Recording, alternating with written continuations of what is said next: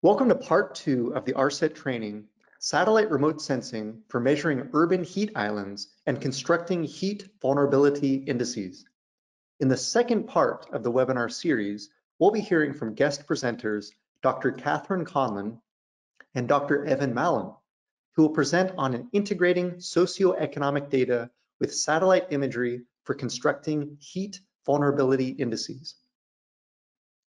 As a reminder, this is the second part of a 4-part webinar series running from August 2nd through August 11th. All webinar recordings, presentations, question and answer documents, and homework assignment can be accessed from the training page at the link below. As a reminder, there will be one homework assignment for this webinar series due by August 25th. Answers must be submitted following the instructions found on the training page. A certificate of completion will be awarded to those who attend all live webinars and complete the homework assignment by the deadline of August 25th. You will receive a certificate approximately 2 months after the completion of the course from Marines Martin. After participating in today's training, attendees will be able to give examples of common methods used to create heat vulnerability indices, recognize techniques for effectively using heat vulnerability indices results to inform exposure and mitigation efforts, and identify case studies showing how heat vulnerability mapping informs urban planning. It is now my pleasure to introduce our guest speakers for today's webinar, Dr. Kathryn Conlon and Dr. Evan Mallen. Dr. Kathryn Conlon is an assistant professor at the University of California, Davis, jointly appointed in the School of Medicine, Department of Public Health Sciences, and School of Veterinary Medicine, Department of Medicine and Epidemiology. Her research focuses on characterizing how climate change influences human, animal, and environmental health. She employs environmental epidemiological study designs utilizing spatiotemporal exposure assessments and weather, climate, and land use model outputs. She also uses mixed methods for social and behavioral epidemiology. She works with state and local health practitioners to systematically characterize and implement climate change and public health actions in support of building an evidence base for climate change and health interventions. Dr. Evan Mallen is the senior analyst for Georgia Tech's Urban Climate Lab, where he focuses on urban heat island mitigation and public health response with international public, private, and academic collaborators while teaching urban environmental planning and design. He is also an ORICE Fellow in the U.S. Centers for Disease and Control and Prevention Climate and Health Program.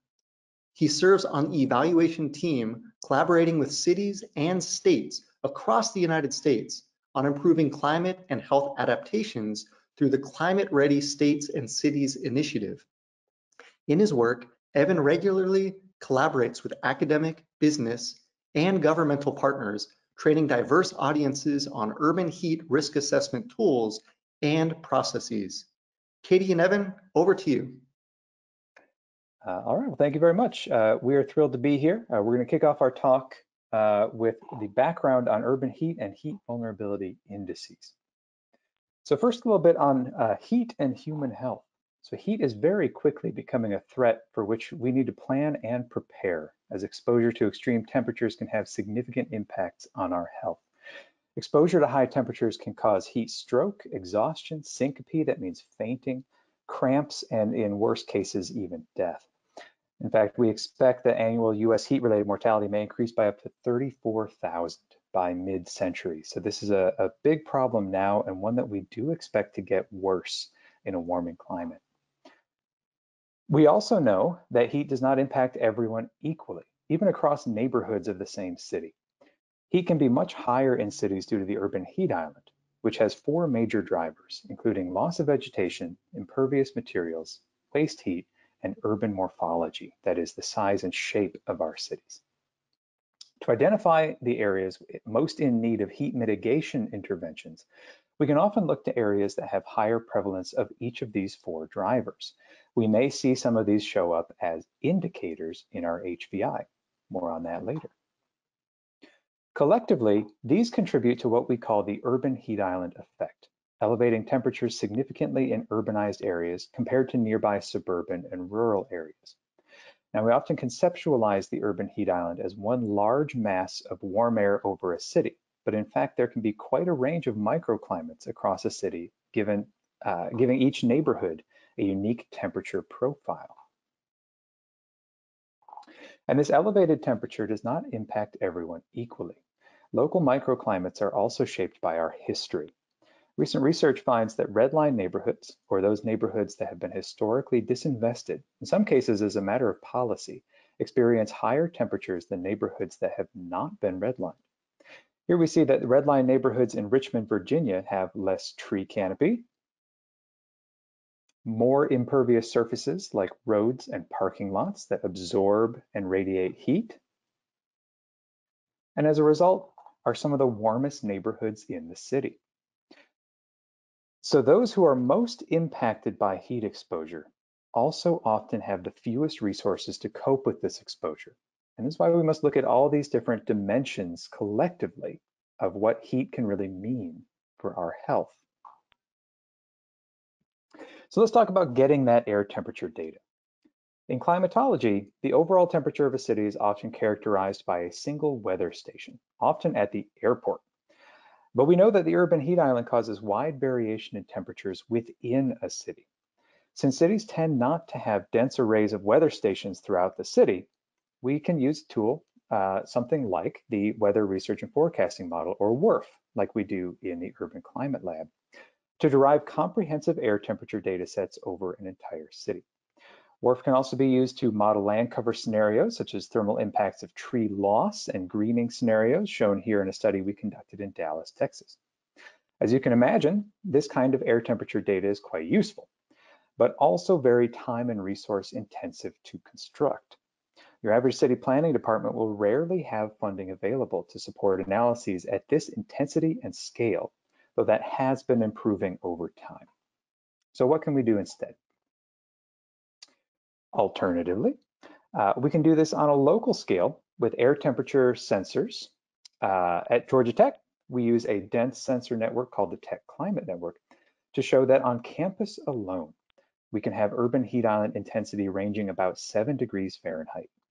But this can also be quite labor and resource intensive to deploy, maintain, and analyze.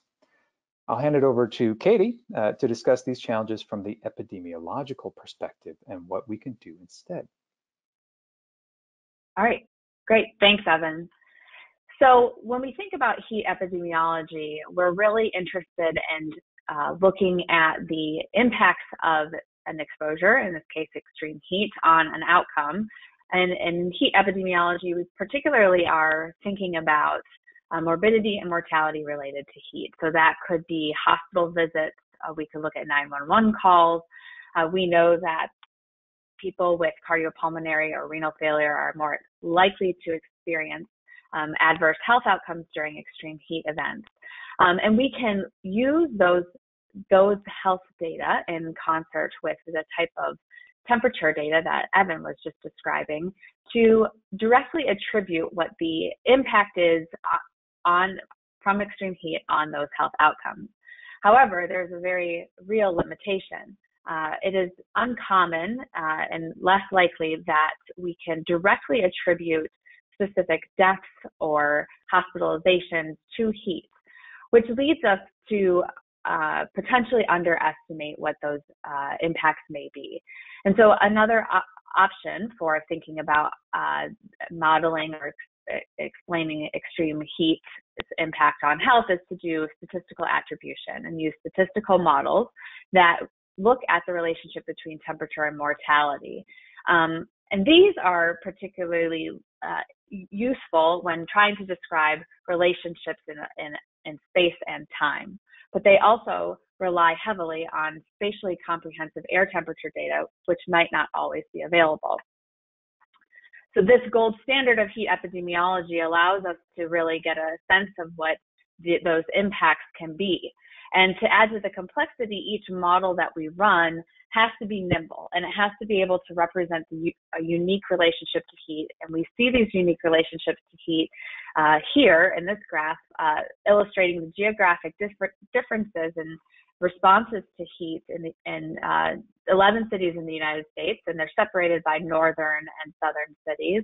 And we can see that there's a greater effect of warmer temperatures on mortality risk in more northern cities, and of colder temperatures in more southern cities. And so the heat epidemiology is not a one-size-fits-all assessment for health impact, and we should be thinking about locations when we're considering how to design interventions to protect people from extreme heat. So while the heat epidemiologic model is considered a gold standard in being able to see the burden of disease or the burden of mortality from extreme heat, it can be resource intensive, both from the data side, whether it's collecting the data or computing the data, or from the resource side, actually running these models. And I'll note that the epidemiologic model is not as portable to communicate because you rely oftentimes on interpreting things like risk ratios and rate ratios and odds ratios. And that can be challenging if you're trying to communicate heat burden in a more public-facing way. And so we've seen that there's a rise of the use of heat vulnerability indices because these heat vulnerability indices have an option or ability to display spatial patterns of heat risk, and by using one unit measure. So as Dr. Mallen just mentioned, urban heat is exacerbated by the urban heat island, and that we can see these variations in the microclimate. And that's very important if you're thinking about how to design a heat intervention. And we want, of course, our interventions to be effective, efficient, and equitable. So we want to place them in places where we know that they will work. We have seen that practitioners are increasingly likely to use these heat vulnerability indices to identify high priority locations for intervention. And I want to take a moment just to address the term vulnerability. So colloquially, in common parlance, we often think of vulnerability as being at risk to some hazard. But we've seen in some of the literature that the term vulnerability can be applied to, say, populations. And there is an evolving discussion around how the term vulnerability and other terms could be better used to really consider health equity framing. So we know that there are long-standing systemic, social, and health inequities that had, in some cases, been introduced or exacerbated by various levels of policy, but these put certain populations at a risk or at an increased risk for getting sick, having overall poor health, or having worse outcomes when they do get sick.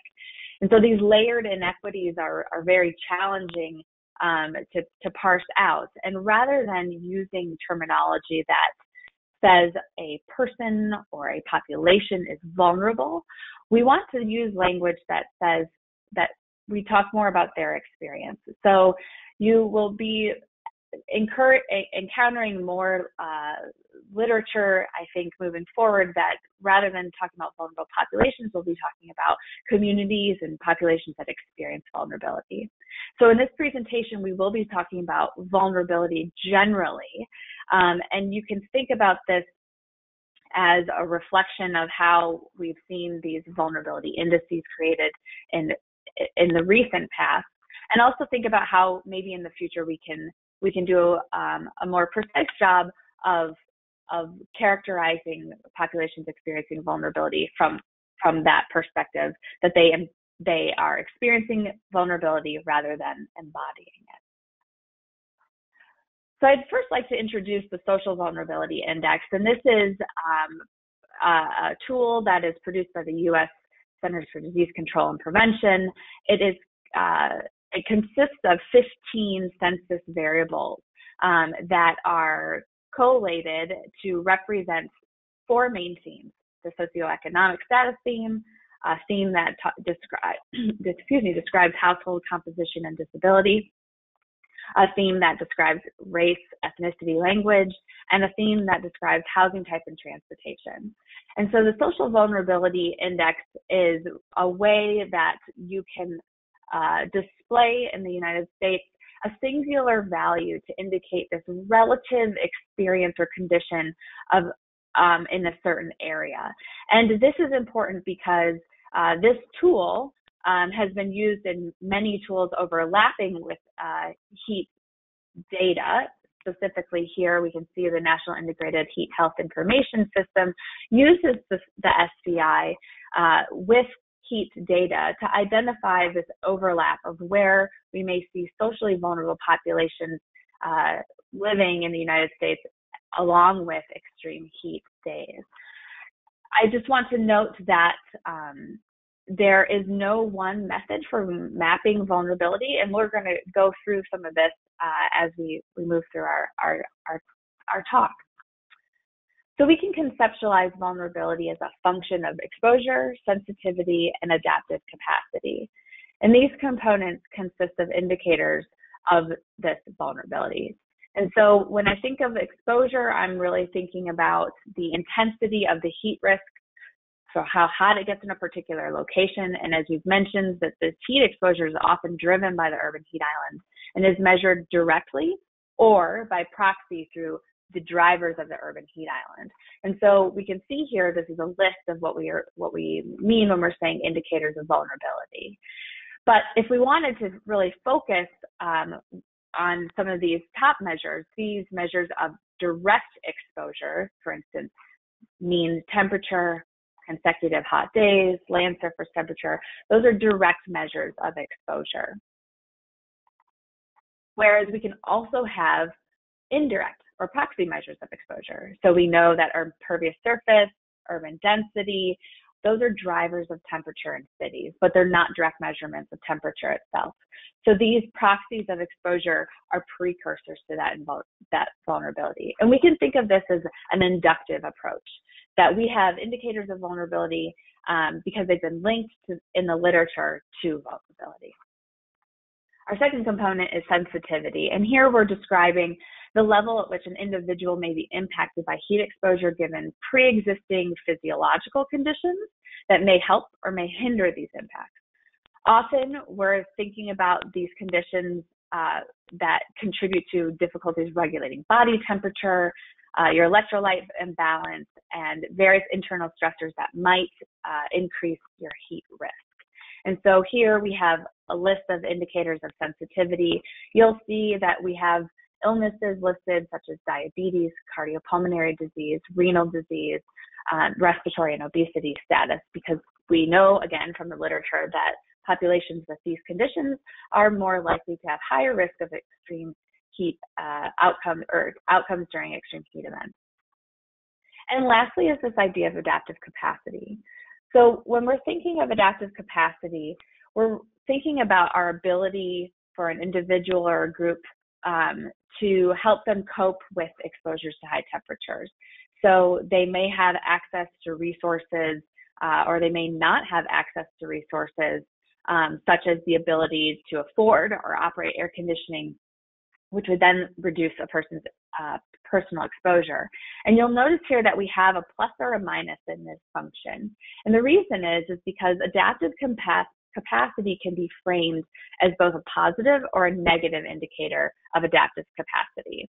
So for instance, of the list that we have here, higher income could be considered protective. So you would have, if you had that as an indicator, you would have a minus from your exposure and your sensitivity. But if you have a percentage of the population living below that poverty line, you'd think of that as a contributor to vulnerability. So you'd have it as a plus. Really what we're getting at here is that when you start to think about how to create these indices, you'll want to define your variables so that they are unidirectional, so that they are conferring vulnerability. There's more on this to come later. And so you can see here that you have many indicators of exposure, sensitivity, adaptive capacity. These are not the only ones that have been used in the literature. These might not be appropriate for your particular project, but they are perhaps the most common.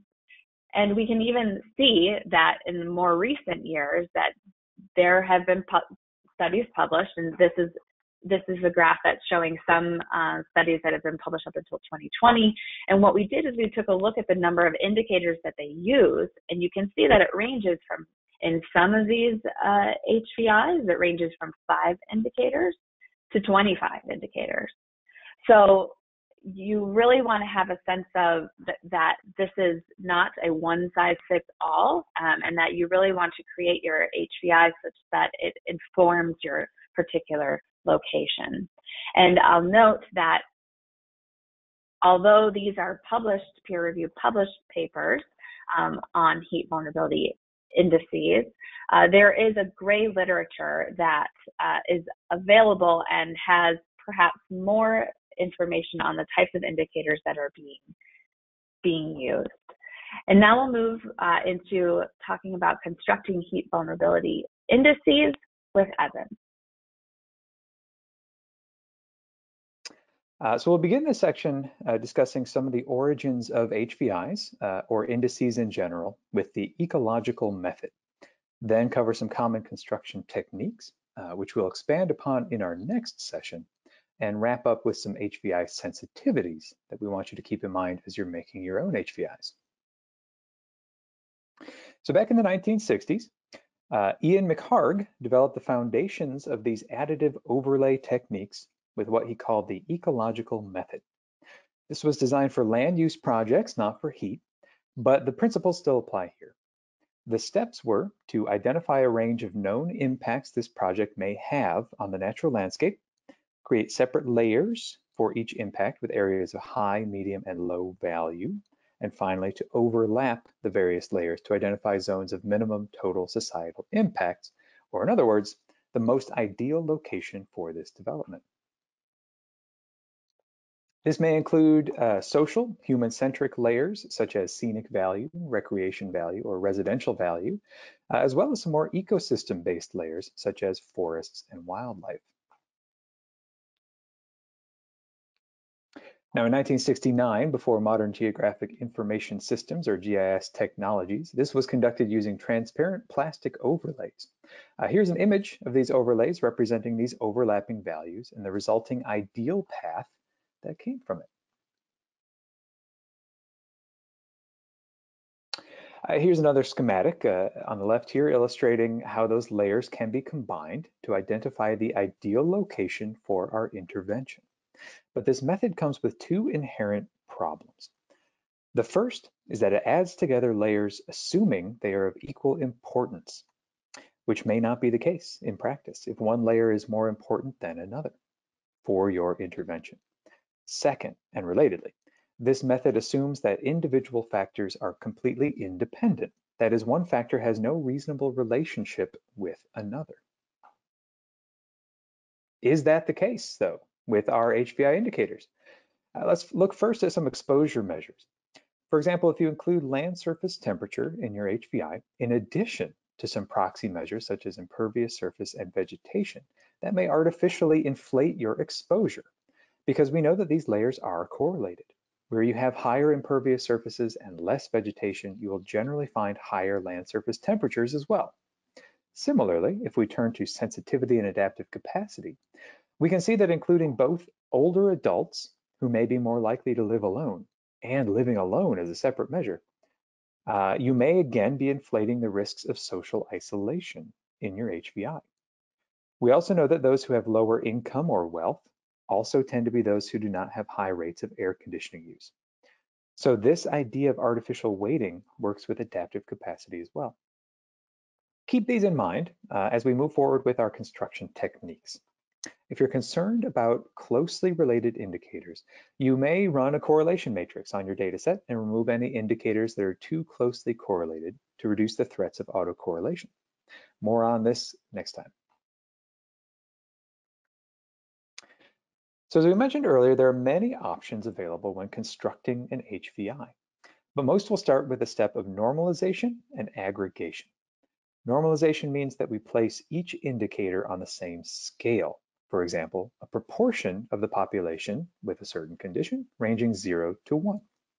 This standardizes the indicators so none inherently elevate the HVI just based on their scale alone. They're then aggregated and must be constructed such that an increase in the indicator translates to an increase in vulnerability. So for example, if you have vegetation as an indicator, you don't want to include it in the HVI as it is. Higher proportions of vegetation generally do not mean more vulnerability. You may rearrange this instead to be lack of vegetation or proportion of a geography without vegetation. Again, we'll talk more about this next time. We then have a decision to make about whether or not we want to weight our indicators. Some HVIs do assume equal importance of each indicator, and so they are equal weight, while other practitioners may determine relative importance of the indicators and weight them accordingly. Some use expert judgment to determine which indicators may be more or less important based on your local context, your local population. More on this weighting in just a moment. Finally, many HVIs will use a statistical technique called principal components analysis, or PCA. This is a dimension reduction technique that also reduces the threat of autocorrelation. So many HVIs with high numbers of indicators will use this technique. It produces statistically independent factors we can then associate with the components of vulnerability, that is, exposure, sensitivity, or adaptive capacity. However you construct the HVI, you'll also need a scoring mechanism. A common one researchers use is the Reed et al. 2009 scheme, here on the right, in which the indicators are converted to z-scores, then scored according to the scheme you see here in this table before summing them up to derive their final HVI score. You'll notice all of these component scores are positive. This means that there are no inherently protective indicators. They all do contribute, but in varying amounts to your overall HVI score. So let's revisit some considerations in weighting. So say that you have an HVI made of these indicators. We have for exposure, land surface temperature. For sensitivity, we have diabetes prevalence, non-white, over age 65, living alone, over age 65 and living alone. For adaptive capacity, we have living below the poverty line, less than high school education, no air conditioning access, no central air conditioning access. You may notice that there's some relationships between some of these indicators here. Now, under an equal weight additive scheme, you may unknowingly be weighting your HVI towards certain vulnerability components that simply have more indicators. Here we are, in a sense, drowning out the influence of exposure by including only one exposure indicator. This is a case where you may want to weight the results equally across the components to ensure that we don't lose the influence of exposure on our final score. For example, you may aggregate all of these indicators together, but then weight them such that each grouping of indicators has a 1/3 contribution to your overall HVI. In a sense, you're then comparing exposure to sensitivity and adaptive capacity as equal measures in your HVI. So let's move through various complexities of HVI construction. We're going to start with the unweighted additive overlay, or even something like a simplified HVI. In this case, this refers to one that maybe has very few indicators, say only one for each component of vulnerability. So in these low complexity models of HVI construction, we simply take our indicators, clean them up to ensure they are all unidirectional, that is, higher indicators mean higher vulnerability. We normalize them. This could be proportions, this could be converting to z-scores, however you would like to normalize them. And we aggregate them, and then we score them for our final HVI score. Moving up in complexity, in a weighted additive overlay, we'll follow the same procedure as the previous one, but with added weights before aggregation. Whether and to what extent you weight is up to you, but will influence your final result. More on that in just a minute. Finally, under the principal components analysis scheme, we will develop our statistically independent factors before aggregating. These indicators will load on each factor in varying amounts. So we can generally characterize each factor by its relationship with the indicators, making them primarily associated with particular components of vulnerability. Again, more on this in the next session. So in the end, we have a lot of options for HVI construction and with highly varying complexity. But in any case, I want to remind everyone that it is very important to ensure your indicators are unidirectional. This will be necessary for your HVI, regardless of construction method. No matter how you are building them, this is something that you will want to keep in mind. So what does our HVI show us? The range of HVI scores, regardless of scale, show us a relative vulnerability across the chosen geography. This is a very important takeaway. HVIs will show you how vulnerable an area of a city, state, country, whatever geography you've chosen, as compared to other areas in that same geography. This means those areas with higher HVI scores are our priority areas for intervention, as compared to other areas in that same geography. HVIs are also quite sensitive to your HVI design choices, so we'd like to highlight a few today. This includes sensitivities to inputs or the indicators you select for the HVI, the construction method, and the scale of the analysis. We'll illustrate these in one city, Detroit, Michigan. Katie and I are a bit biased, both being from Michigan. So first is inputs. You'll need to select your inputs very carefully, and we recommend that you select only indicators that are relevant to your selected intervention. Here we show just how important indicator choice is on your outcome. We show this in this map of Detroit, not just one HVI, but 4. This shows how frequently each census tract was in a top 25% of vulnerability across our 4 different HVI maps. All that we varied across this set of HVIs was the exposure indicator, using different data sources for vegetation and impervious surfaces. And you can see that this choice alone resulted in some widely varying results. The areas in black had high agreement across the HVIs, being in the top 25% vulnerability across all 4 of them. But any of the other shades of gray mean that the HVI differed based on our inputs. This is an important takeaway, because if you rely on only one HVI to guide your decisions, the design of that HVI may send your interventions, your investments, your efforts into entirely different neighborhoods. The construction method may also significantly impact your result. Across these 4 maps here on the right, we use the same set of indicators each time, but varied the construction method across the scale of complexity that you see there on the left. Here again, we show that even with common indicators, your construction choices may send your interventions into entirely different neighborhoods. So it's important to discuss your results in the context of the HVI design that you've chosen, so you know how best to intervene and where. Finally, the scale of analysis will impact your results as well. I've circled here 2 neighborhoods that do not show up at all in a tract scale HVI there on the left, but do show up even with high frequency across HVIs at the block group scale. That is a smaller unit of geography. This means that even with common methods and indicators, your scale will also impact your results. Why is that? The smaller units of geography may be more stratified in their land cover or demographics. A block group consisting of mostly a park will look very different when you take into account the rest of the tract in which it sits.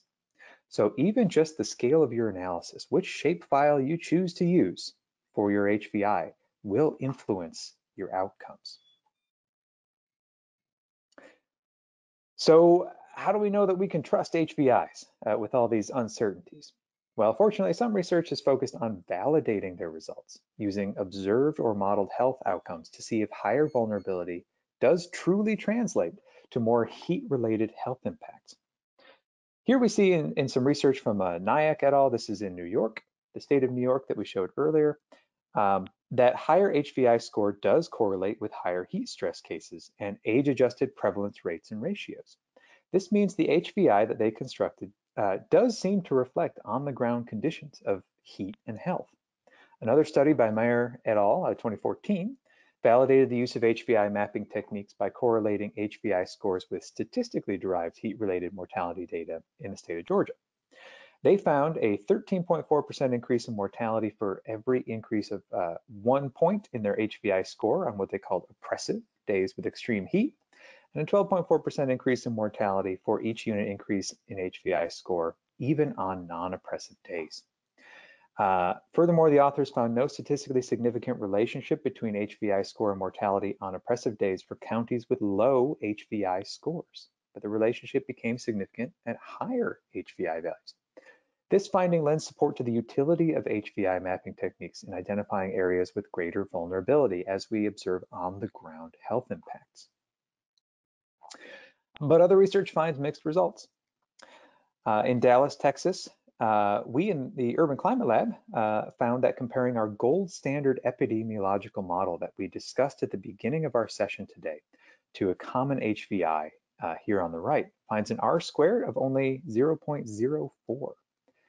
This means that, again, the choice of model will determine where our priority neighborhoods will be. The choice of your model may send all of that effort, your resources, your attention, these interventions into completely different neighborhoods based on the decisions that you make. But if we break the HVI down into its constituent parts, we get a better model fit using the multivariate spatial regression. We also find that only a few of our indicators strongly predict heat-related mortality, so that we may not have needed the entire HVI to guide our decisions. Really, it's only a few components of it, a few indicators that really did predict this heat-related health outcome. So maybe we don't need the entire HVI in aggregate, but maybe just a few indicators instead. One model we can create when we do have health data is called a supervised HVI. We can correlate our individual indicators with health outcome data when available to determine which indicators really do correlate with health outcomes, leading to a more precise HVI that is unique to your city. But I'll pass it over to Katie to discuss more on how we can best be constructing our HVIs and how we can use them in practice.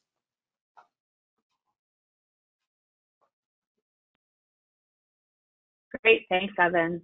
So now we want to think about how we can use these HVIs in practice. As I mentioned, they are becoming more common in citing certain interventions that address extreme heat.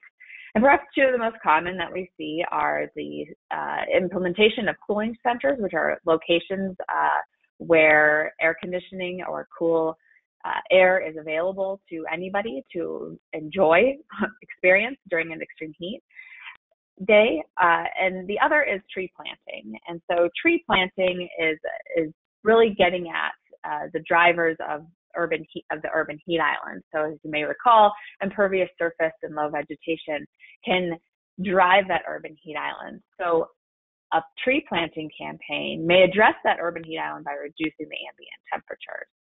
And so we'll look at these two particular interventions within the context of vulnerability mapping that was done for the city of Atlanta.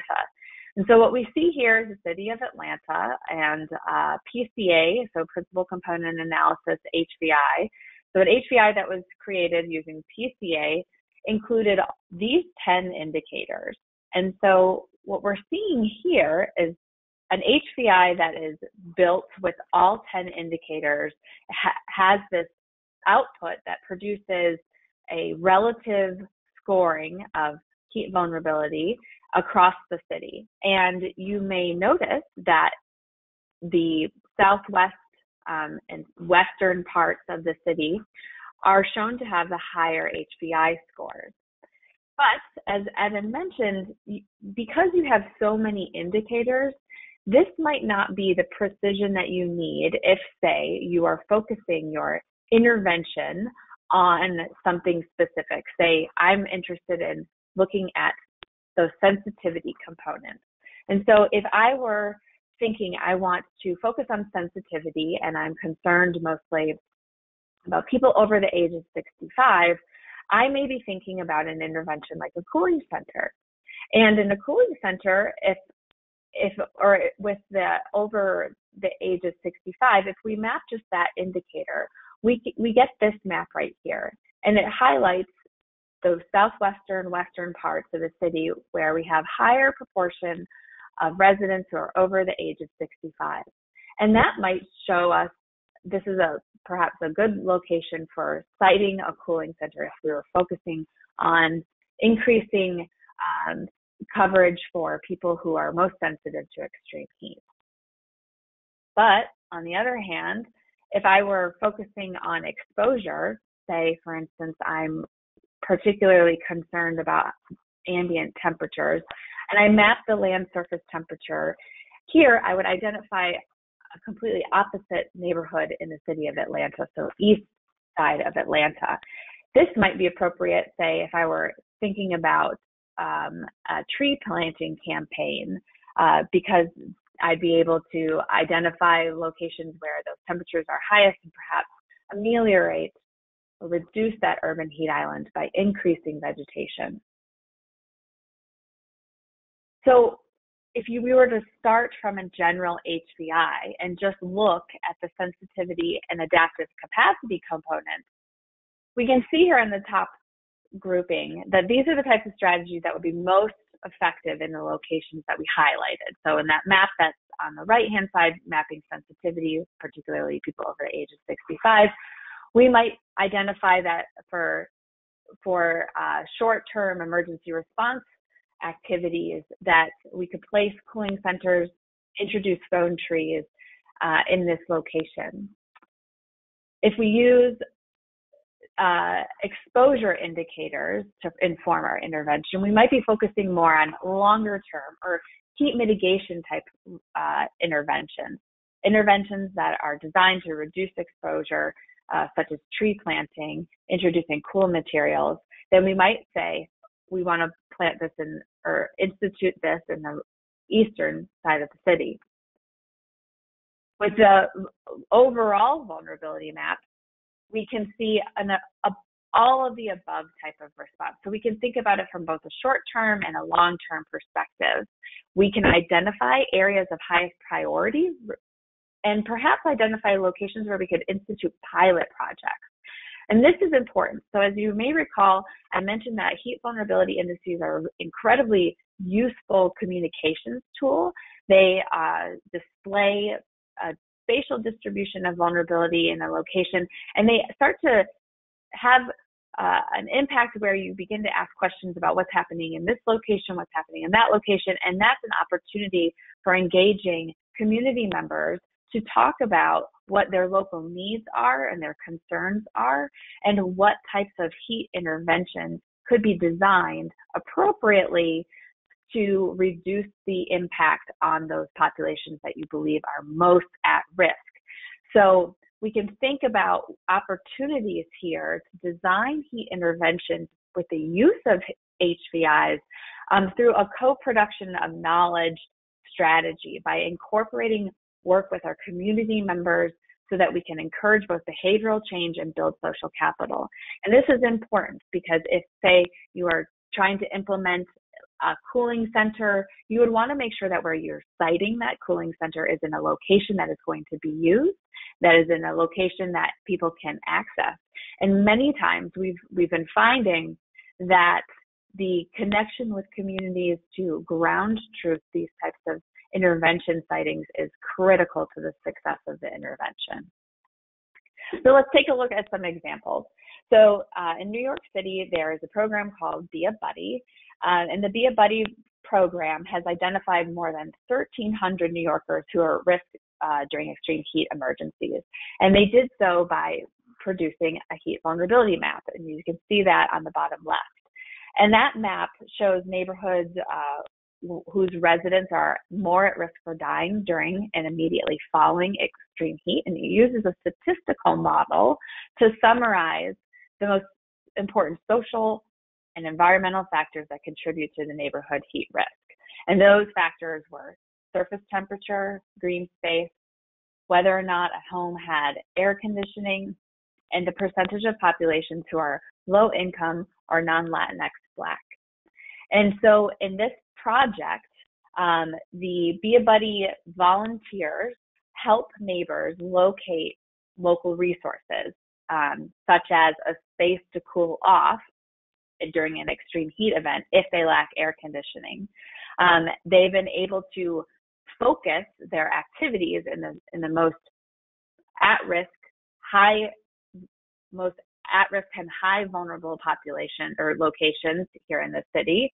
And they've done some preliminary analyses that have found that this project has both increased community connectivity and community capacity. And this is important, as we know in the literature that connectivity and community capacity are protective characteristics during extreme heat events.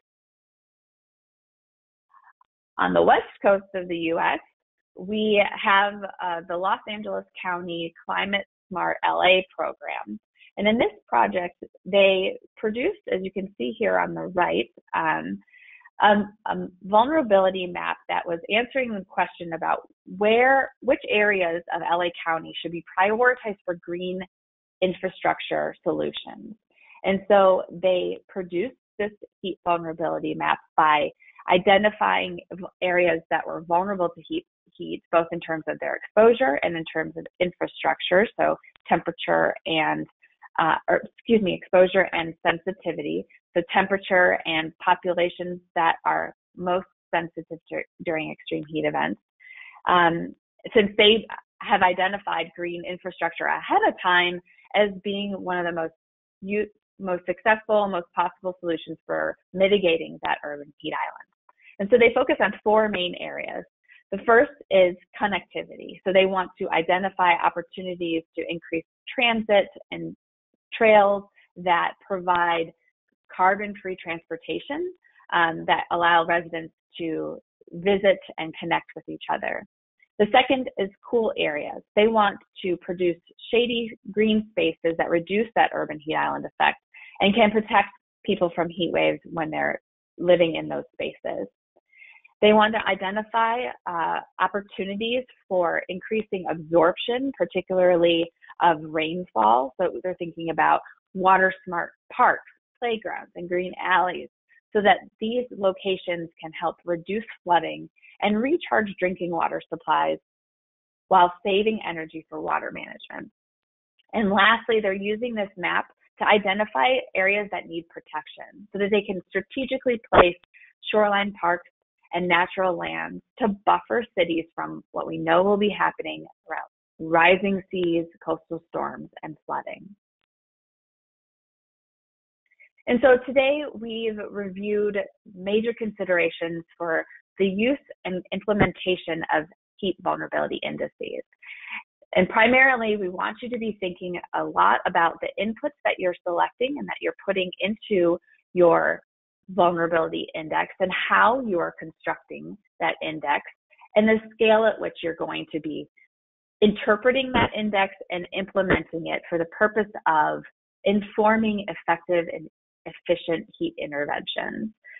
And we want you to know that these HVIs are communication tools that are not just useful for putting out there, but instead to use them as an opportunity to engage with your community members and to iterate where appropriate. Because as we learn more about what our communities are experiencing with extreme heat on the ground, the better and more informative we can make these heat vulnerability indices so that we can implement efficient and protective interventions. And here are our works cited. And with that, we look forward to taking any questions. Thank you both for such a wonderful presentation. We've already been receiving questions from participants and for those online who would like to ask a question to Dr. Conlon and Dr. Mallen, please enter your questions in the question and answer box. We will answer them in the order they were received. We will post the question and answer document to the training website following the conclusion of the webinar. Below is the contact information for Dr. Conlon and Dr. Mallen, along with links to the training page and the ARSET website. We encourage everyone to sign up on the ARSET listserv for notifications to upcoming webinars. Each month, we offer new remote sensing training on land, air quality, disasters, climate, and water resources. We will now transition to the question and answer session of today's training. We appreciate your attention, and please submit your questions if you haven't already. We will get through as many as possible in the time remaining. Thank you.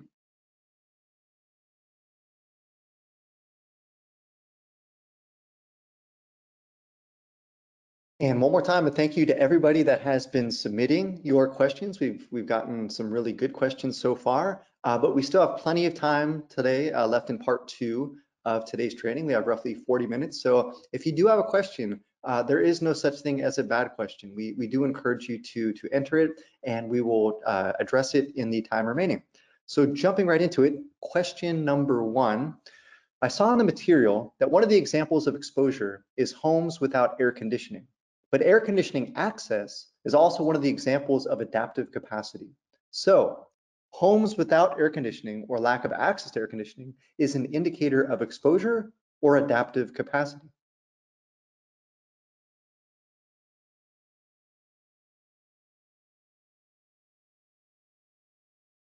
I can address this one. That's a good eye. You're absolutely right. Air conditioning is a difficult one to characterize. Sometimes it can be classified as exposure since it directly impacts levels of heat exposure while at home. Research has shown that AC access is one of the most important factors determining magnitude and frequency of extreme heat exposure. We are home most of the time, especially now in a pandemic. And so it is one of the key determinants of our level of heat exposure. So it can be classified as a direct heat exposure indicator, but it can also be classified as adaptive capacity when framed as AC access, or the ability to own and operate air conditioning. This is often more related to wealth or income, or the ability to afford the costs of regular air conditioning. So this is something that we really can classify as either. It really depends on what your HVI is intending to address, how you are designing your HVI, what intervention do you have in mind? Is it really more about reducing that exposure, or is it more about granting more access to air conditioning when people choose to use it at home?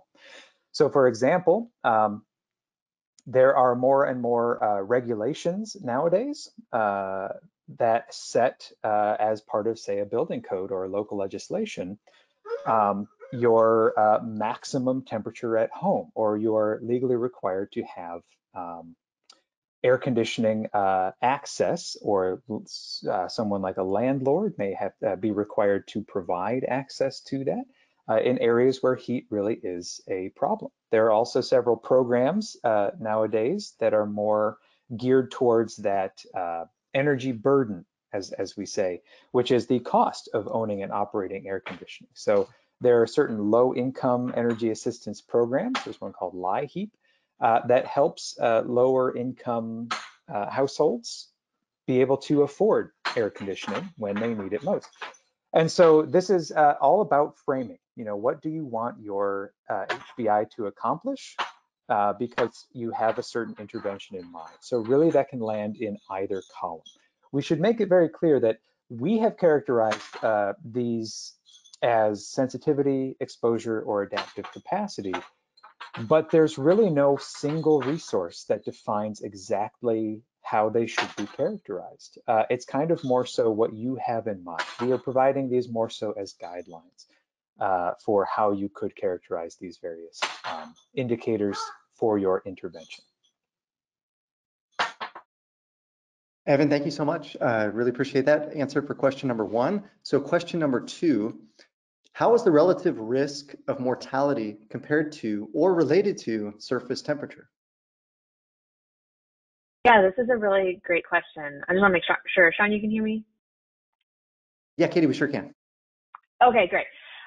Yeah, so if you recall in the beginning of the presentation, I mentioned that there are different types of epidemiologic models that we can do to relate essentially an exposure to an outcome. And in this case, what we're talking about as exposure would be surface temperature. And the outcome here, as the questioner asks, is about mortality. So we can really use epidemiologic and statistical models to look at the relationships between, say, an increase in surface temperature and an increase in mortality. So first, you need to have that health data. And so we might look at, say, deaths due to diabetes, because as we mentioned, we know that diabetes, or folks who have diabetes, have a really tough time staying cool when it gets hot outside. So unfortunately, they tend to be more at risk to death or hospitalization when it gets hot outside. So we might take that data, that health data, that diabetes, the proportion of, say, people who die on a heat day who have diabetes, and estimate the risk of them dying, essentially. And so if you wanted to look at the relative risk, so there's two ways we can think about relative risk, and I don't want to get too epidemiologic here, but we can think about the relative risk of, say, a person with diabetes dying on a hot day compared to a person without diabetes dying on a hot day. That would be one way that you would, say, assess the relationship, the relative risk of mortality for folks with diabetes when it gets hot outside. Or you could compare, you could say, we are actually interested in a certain threshold of temperature. And we want to compare what is the risk of a person dying due to diabetes on a hot day above a certain temperature compared to the risk of a person dying due to diabetes on a not as hot day. So there are different ways that we can assess that mortality or health burden relationship with temperature. And really the way that we do that is through different types of epidemiologic models that use different types of statistical approaches. So it's a bit outside of what we do with the HVI. You can use a lot of the same data to create your HVI, but you're not able to really answer this question about how much does an increase in temperature relate to an increase in disease burden. Great, thanks so much, Katie. Question number 3. What is a good resource to best not drown out heat vulnerability index weightings? Sure, so I can address this one. There are 2 papers that I find particularly helpful, and they're listed here. There's a Bao and a Wolf, both in 2015, and they both contain quite an extensive literature review on some of the methods that we talk about here in this training, and we'll continue to talk about a little bit more in the next training. So there is not really one go-to resource on this is the absolute be-all, end-all of how HVIs should be constructed, and that is a good thing. That is because HVIs really should be designed with your city, your interventions in mind. That local context is so important. So the weighting scheme that you design will ultimately be up to you. It may actually make more sense to be weighting much more heavily towards one indicator or another if that is your intervention. Like Katie had mentioned, if you have say a tree planting campaign in mind, you probably do want to really highlight or weight more heavily that exposure variable, but not forgetting some of our sensitivity and adaptive capacity to know where that tree planting will have the greatest benefit for whom. So there's not really one go-to resource on this, unfortunately, but I have posted these 2 papers that I found to be particularly useful in terms of discussing some of the specific mechanics of how you can build HVIs, and as well as some of the considerations that come up when it comes to things like weighting. Before we wrap up this question, I'll also just say that often in the literature, it's noted that HVI weighting schemes are based on expert opinion. So there are several researchers who will go out and seek people who might know about what might be most appropriate. And it's not just local academics, it is also community members, it's community leaders. It's saying, we have an intervention in mind, we want your help in determining how to deploy this. And this is what we recommend is the ideal time to be using an HVI. This is where we can be building them together, co-producing this kind of knowledge with those local experts who, again, may be just some average community members who know the challenges that they face in their community, in their neighborhood, and at home. And so this is a time when then you can get their input on really what are the most important challenges that we should be addressing through these interventions. And so that is probably one of your best resources, is that local knowledge on how you should be designing your HVI and how you can best be weighting or not weighting those indicators. Great, thank you so much, Evan. Moving on, question number 4. How can we use heat vulnerability indices to compare two cities' conditions? Sure, so I can speak to this one as well. I think absolutely you can use an HVI to compare two cities to each other. And I would recommend that if you're making this comparison, that you use the exact same HVI indicators and construction methods. We don't want any confounding variables. You don't want to use two different HVIs for these two different cities, because remember, the HVI is most important or is most useful when used as a tool to highlight relative priority.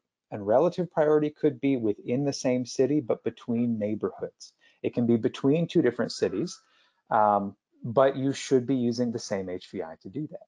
So I'd also recommend pooling your data across the two cities, such that the mean and the z-scores include all data within each indicator, not just within each city. That will give you a much more direct comparison. This city, or this neighborhood in this city, is more vulnerable than these neighborhoods in this other city, because you've been able to show that on a z-score basis, this kind of number of standard deviations from the mean across the two cities, that this is a higher priority for intervention. So that really will let you highlight the relative differences between the two cities. However, I would not recommend comparing two cities in very different climates. The physiological acclimatization, or the local population's unique relationship with heat, may be very different. So if you compare a city in a very cool climate to a city in a very warm climate, naturally, you are going to have the much cooler city show up as less vulnerable. This is where we're going to have this relative prioritization called into question a little bit. So I would not recommend doing too large of an analysis. Relatedly, I don't find, depending on the size of your country, national scale HVIs to be particularly useful, because we do often end up just highlighting that the warmer cities in warmer climates are the most vulnerable, especially if you have heavily weighted HVIs towards exposure variables. So it really just depends on your scale of what you would like to do. It also depends on the scale of your intervention. If you're talking about national policy, maybe a national scale HVI makes sense. Where do we put that money? If you're talking about a state level policy, again, maybe a state makes sense. I work most often at the urban scale, where our urban level decision maker is going to have the most input. And so that is often the scale at which I am working, and where I see HVIs to often be the most useful. But again, it's entirely up to how you're designing your policies and designing your interventions. Great, thanks, Evan. Question number 5. What would you recommend we do for a heat vulnerability index if there is not data for all subdivisions of a geography? For example, if some census tracts had data and some do not. Yeah, this is a great question. So it's not uncommon that if you were pulling data, you'll find that there's, some missing data for certain variables. So for instance, I had this happen when I was working with a Detroit index. There were large industrial complexes that essentially are their own geographies. And so if I wanted to pull, or I wanted to look at, say, population demographics, they didn't have that type of information, right? Because nobody lives there. So there is a bit of, discretion to the scientist, to the author, to actually decide how they want to handle this missing data. So in my opinion, it really comes down to how much you're missing. So if I have, say, like 2 to 5% of my tracks missing data, oftentimes I will just omit that or identify that as like a missing area or an area that doesn't have data. And we'll actually illustrate this. This is something that we'll be doing in part 3. But if you have a large portion of your study extent that doesn't have data, you might want to think about whether that variable is actually giving you much information.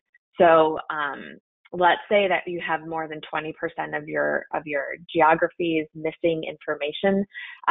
You might want to think, okay, I mean, that's a large portion, I think, of your study data set that you would maybe want to leave out, and maybe look for another indicator that could do something similar. So for instance, and I saw a question that was asking about AC prevalent or AC data. AC is very challenging, especially in the United States, to get information on. So I don't believe that it is currently a variable that is in the U.S. Census. But there are estimates of AC prevalence from, I believe the CDC has that, and some local data repositories have that information. So you may be able to get it from, I think, tax assessors database. But if you are looking at data that is, say, at the county level, which is often what we see for AC data in the US, but you are looking at a much more refined scale, spatial scale, say something that's a census tract. And for those who are not familiar with US administrative boundaries, a county is a much larger geographic space. It includes usually many cities, but a census tract is something that's capturing 2,000 to 4,000 people. So it's much more indicative of, say, neighborhoods within a city. So if I wanted to use that AC data that's at the county level, but all my analysis is being done at the tract level, that UC data or AC data doesn't really give us much information. So I probably would drop it and see if I could find something that's a better substitute at the tract level. And if there isn't something that's available at the level at which you're doing your analysis, then it might be one of those it is one of those things that you'd have to really consider when you start to interpret what your index is telling you when you map it out. So hopefully that gives you a little bit of an insight into how the decisions are made between what to do when you don't have as much data as you would want. Great, thanks, Katie. Question number 6. Is it possible to evaluate the effects of measures taken to reduce the urban heat island? Is it possible to measure what measure is the most effective for which place? And I will say, Katie, I believe that Evan is helping with his child, so I don't know if you want to unmute and answer. But I'm happy to address this one. I may pass it to Katie though, if he acts up. You're right. My son is participating in the training right now. I would say yes, you absolutely can evaluate these, but it can be quite difficult. There are 2 different things that we might want to be evaluating. Here in the Urban Climate Lab, we do regularly evaluate heat mitigation policies, but it's through our modeling that I mentioned at the very beginning of today's session. So we build models. This is local scale climate models under, say, baseline conditions. So we know how hot certain neighborhoods can get, how frequently, how regularly, what is the intensity and frequency of this extreme heat exposure across an entire city at high resolution. We can do that under baseline conditions, but we can also do that under heat mitigation scenarios like albedo enhancement, that is reflective roofing and pavements, white roofs, lighter colored pavements that reflect sunlight rather than absorbing it. Or something like a tree planting initiative. You know, you have a policy that requires a certain minimum level of canopy coverage per neighborhood. We can model that, and that helps us evaluate both the cooling effects of these strategies and the public health impacts. But these are all of infrastructural strategies. This is more so on the scale of exposure, and this can be quite a long-term type of strategy. This goes more into a capital improvements plan, something like that, that may take, say, 10 or 20 years to fully build out. We can model what that looks like now, but it's going to be difficult for us to really track how that performs until those trees can start growing. You know, the best time to plant a tree is 20 years ago. And so this is something that can take some time unless we model it. However, the other thing that we can evaluate is the social and behavioral interventions. These are more difficult to evaluate without pilot projects. The strategies that Dr. Conlon mentioned, such as phone trees or cooling centers, those can be evaluated once they are implemented. We can start with these kinds of pilot projects, and we can use HVIs to help us determine where to start with those projects. Where is our highest priority for intervention? Where will this intervention be the most useful? So we can start with an HVI to identify those. We then can go to those communities and work with them to try and run some of these kinds of pilots. Let's open a cooling center. Let's see how it performs. This is the kind of thing that does not take necessarily 20 years, but it might take multiple years. You might enact a pilot project and then evaluate it over the summer, learn how you can improve it, do it again the following summer, do it again the following summer, evaluate it each time, and try to see how can we improve this program over time. That then really helps with the kind of evaluation of, should we be doing this further? How could we be doing it better? How can we better serve our local population this way?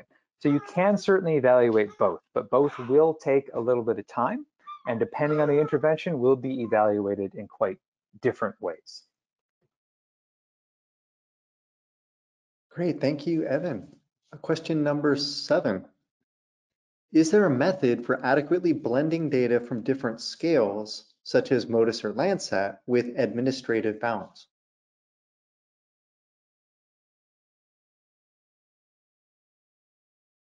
Yeah, so this is a great question, and we actually will be discussing this in much more detail in part 3. So I'll just leave it there to lure you into our next session.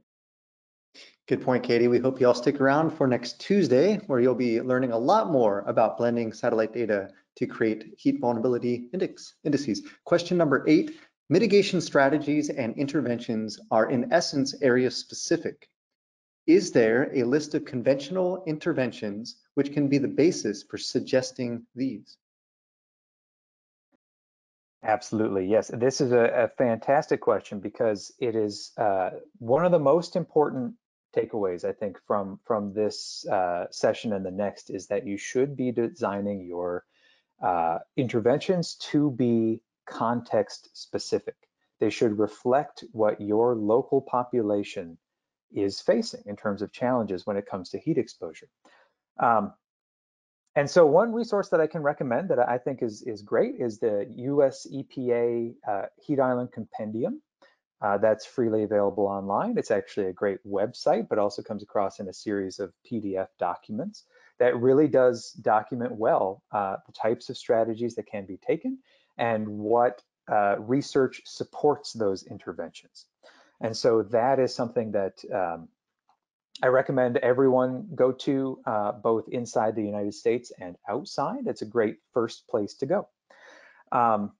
But it is very important for you to be designing your interventions with that local context in mind. For example, if you live in a very hot and dry climate, it may not be most appropriate to recommend water-intensive tree planting campaigns when the climate won't support it. This may be something where instead, if we think of places like, for example, in the United States, Phoenix, Arizona, where it may actually be most effective and in the short term to be using albedo enhancement, that is using these white roofs or cool pavements, which they are already pursuing quite aggressively and effectively. That reflects the sunlight, keeps it from soaking up in these building materials and heating up, exacerbating the urban heat island. This is again from an exposure perspective. That may be a little bit more appropriate for the climate, which is again very hot, very dry. This is also going to be very context specific for other types of interventions. If you live in a very hot, dry climate, again, say in the United States, it may be quite common for you to have air conditioning. You could live in a city that has 95% or higher air conditioning access across your entire city because it is regularly exposed to these high temperatures. So the people building these homes regularly will add air conditioning as a component. But if you live in the far north, you live in, say, Canada, that is a place where it's pretty rare to have air conditioning. And the types of heat exposure that they are experiencing now with these recent heat waves is very rare and very new, but increasing in frequency, duration, and intensity. We've observed this. And so this is something where you may then need more of the social and behavioral kinds of interventions. This may be where you open more cooling centers because people don't have this air conditioning regularly at home. So they need to go somewhere else in the event that they have this extreme but relatively short-term heat exposure like these heat waves we've been experiencing. And so that context is going to be quite important for determining your strategies, and that's going to be up to you to determine what is most appropriate. However, there are existing resources like this US EPA Heat Island Compendium that I recommend everyone as a good place to start. Thank you, Evan. Question number Yeah, and 9. if I could just, Yeah, please, if I go could ahead. just add to that. Sorry. Yeah, I just want to add that, you know, just for everyone to keep in mind, this is a fairly burgeoning area of research. So the types of mitigation or urban heat island mitigation techniques have really been starting to like take more hold and really get a lot of attention in the public health field, which means that we are at the beginning stages of really evaluating from a health perspective what types of interventions protect against adverse outcomes. So not to just add to everybody's to-do list, but I think that it's worthwhile keeping track of the literature, if you can, on heat interventions and public health outcomes, because I feel as though every day, every week, I'm getting a new paper that's starting to look at this. And so if you feel as though you can't really identify an intervention that would be appropriate for your location because you want to root it in, say, I can anticipate protecting this number of people from extreme heat and it will result in a reduction in heat burden or heat illness burden, it's because some of that information has yet to be into the literature. So we're very much at the beginning, and I would actually really posit as something to think about if you are thinking about how to reduce your urban heat island and want to implement some type of intervention, to also build into that an evaluation of the public health burden, because we really do have, I think, an opportunity here to start characterizing what types of interventions for around heat can be protective for health. Great, Katie, thanks so much for adding that. So that's a really important point, and thank you, Evan, as well. Really important topic, and again, it's the literature is constantly being added to. So please do, as Katie suggested, try to start doing literature review and keeping current with the current trends in this field. So question number 9, for the exposure component, most of the models are considering land surface temperature, that is essentially surface urban heat island, as an exposure component. However, canopy layer urban heat island determines heat stress. How can canopy urban heat island be estimated? Are there any models to estimate mean radiant temperature in urban areas? Yes, there absolutely are. And this is a great question because there are differences between land surface temperature and even nearby air temperature. And I know the literature is a bit mixed. There are some studies that have found fairly close relationship, high correlation with LST and air temperature, and some that have found quite different. And it really does depend, again, on that context. I found in my own research that hotter, drier locations tend to have a lower correlation between the two. And then more vegetated areas tend to have a much higher correlation between the two. There are differences. There are models, and the types of models I described earlier that we run in the Urban Climate Lab, they are the types of models that we use to derive air temperature, this more canopy scale urban heat island. However, they are substantially more complex to run. They're not often available publicly, and that's why they're not often used in this kind of analysis. They are much more computationally intensive to run. They're often expensive.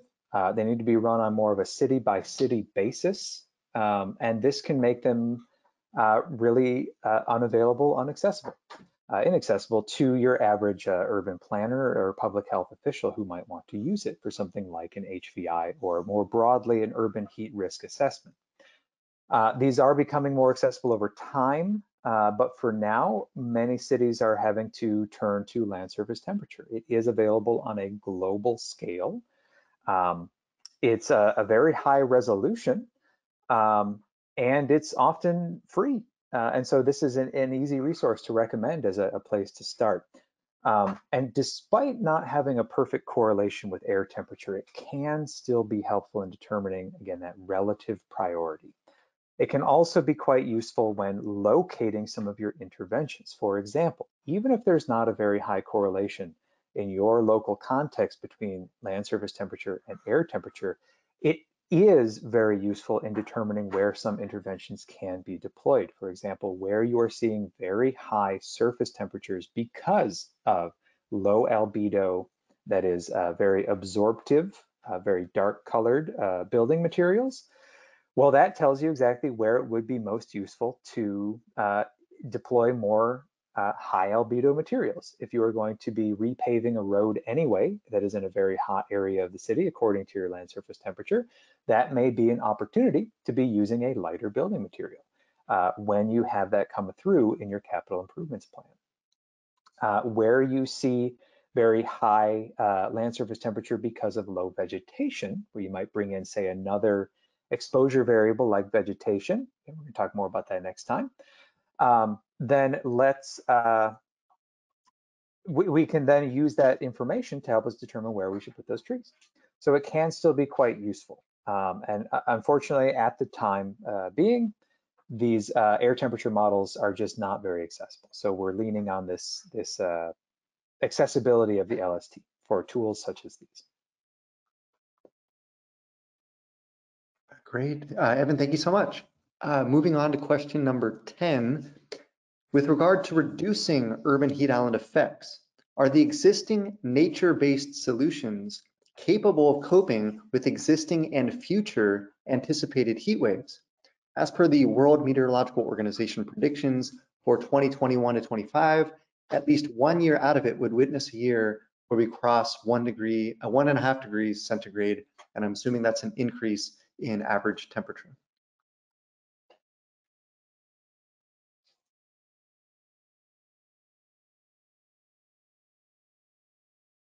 Sure. So I can address this. Go ahead, Katie. No, Evan, you're better suited to answer that. Okay. Go ahead. Okay. So yes, this is a great question because this is something that we tackle quite a bit in the Urban Climate Lab. This is we actually specialize in local climate change. That is the urban heat island, the drivers of the urban heat island. And in fact, we find that the urban heat island and these microclimates that are generated by the urban heat island are actually far greater in magnitude even now than the scale of warming that we anticipate even by mid or end of century. So this is why we're so heavily focused on the local climate change, because we have so much more control over this local climate than we generally do over the global atmospheric climate change. So in our research and others, we find that vegetative strategies can actually cool local air temperatures by up to 2 to 9 degrees Fahrenheit. I apologize, I am American, I speak in Fahrenheit. But these magnitudes can be quite high with just those local microclimates. So what emerging research is still showing, though, is just how much we can rely on these types of strategies to address this kind of local heat exposure. And in fact, when we hit a high enough magnitude of a heat wave or an extreme heat event, research has found that the effectiveness, the cooling magnitude of these strategies can actually diminish. There's kind of a diminishing return to them. So we can't fully rely on them, but they can be quite helpful. And so on a local scale, on a neighborhood by neighborhood basis, and even collectively on an urban heat island scale, we do actually have quite a bit of control over this local climate, depending on the size and scale and type of strategies that we deploy. So this research is ongoing, but what we've seen so far is actually quite promising in terms of actually addressing this kind of warming that we are seeing, again, on a local scale.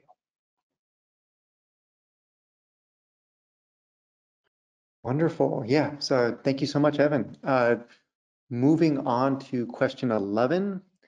What are examples of construction methods that create differences in outcomes?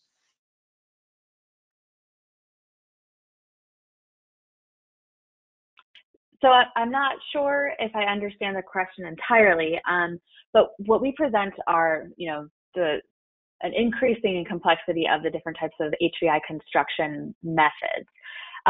What we have found in some of our own research is that when you use one of the most complex methods, which is the PCA, and I see we have some other questions about this, there are some differences in the types of outputs that you get depending on the inputs that you use. So rather than comparing across construction methods, we've looked at how within the method there is variability in say the spatial distribution of areas identified to be most vulnerable to heat. So there might be opportunities, I think, to compare how these different construction methods are sensitive to each other, meaning could you look at, say, a weighted overlay and compare it to a PCA-derived HVI? Sure. I'm not sure if there is a method that does that inherently so that you can then see some disparate change in vulnerability from those methods. Remember, the HVI itself is showing relative relationships to heat vulnerability. So in some ways, you are seeing some differences in vulnerability outcome, but in terms of whether there are methods that can show you differences between different construction methods, I'm not familiar with that. Yeah. So I think I don't know if Evan wants to add anything. No, I think you covered it well. Yeah, what we discussed in today's session is really just an overview of how these construction methods can influence the differences in outcomes, but it really does highlight that this is going to be unique to your choices and your city. Each of the decisions you make will influence those outcomes. So it's more important in how you use your HVI than treating your HVI as the absolute truth and basing all of your policies on it.